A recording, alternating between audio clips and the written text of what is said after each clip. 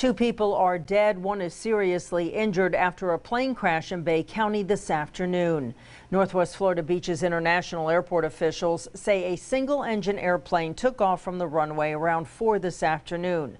Soon after takeoff, the pilot declared an emergency and began to turn the plane around to head back to the airport. But airport officials say he didn't make it, crashing short of the runway in a wooded area just south of 388.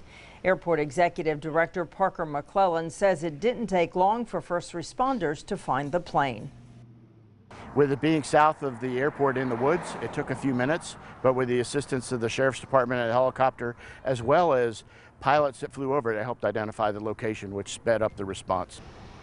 Authorities have not released any information about the 3 people on board. According to the Federal Aviation Administration website, the plane changed hands in March of this year. The new owner applied for registration in Orlando, but the registration is still pending. The FAA and the National Transportation Safety Board will take over that investigation. Washington